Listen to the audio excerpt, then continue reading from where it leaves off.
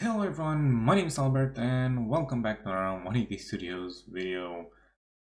And well, what is it this time? Well, as you read the title, I've got a Blender and I hate it. But hey, you're here to learn how to export Blender stuff to, well, MMD. How do you do that? Well, first you're going to need to install a plugin. That is that, which is going to be down in the description below. There's going to be a link to a GitHub page, and the tools is called. And just before I start all this, one, this is not for dummies. You need some Blender knowledge.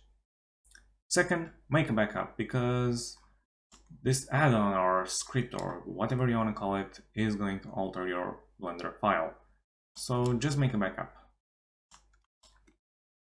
Anyway, with that out of the way, let's begin.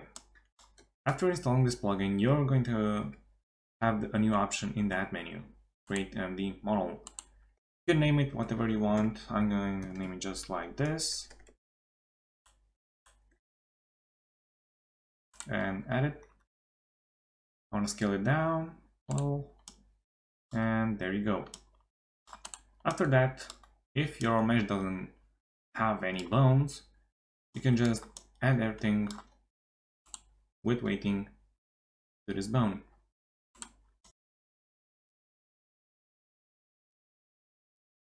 If everything went well, or if you want to check if everything went well, just touch the empty and move it. If everything moves, you're good to go. Also, just a tiny little thing that I forgot. Well, as the add-on just adds a more bone, make sure if you have a model that has more bones to just add the model as if you were adding a more bone.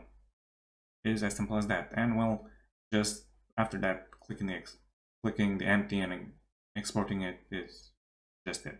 Just make sure if you have a model with multiple bones, like an armature and such, add that bone that add-on created as your model bone.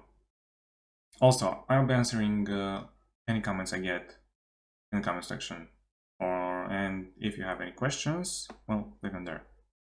Out. Essentially, what this plugin does is, well, make a model bone.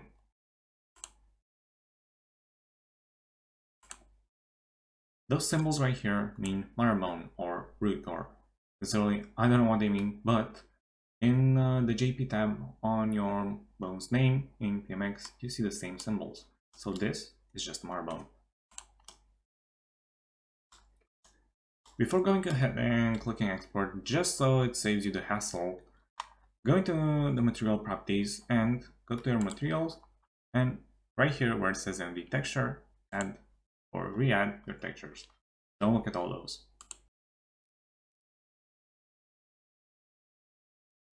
Okay, so here's the thing. Like I said, this will alter your Blender file. And well, as you see right here, I have flipped up normal. So I'm going to flip it back around.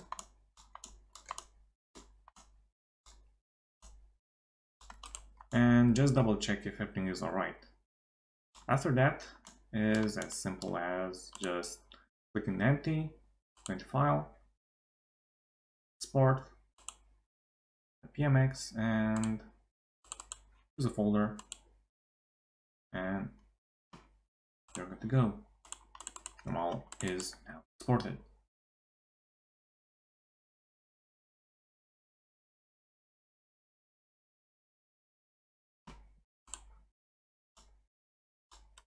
There you go.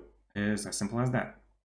About the importing process, I'm not going to go too far into it, but I'm going to say that it's just almost as seamless as the importing process, but you will have to, well, redo some textures just because this add-on was created before Blender 2.8, and well, you need cycles, and well, this add-on was created with cycles in mind.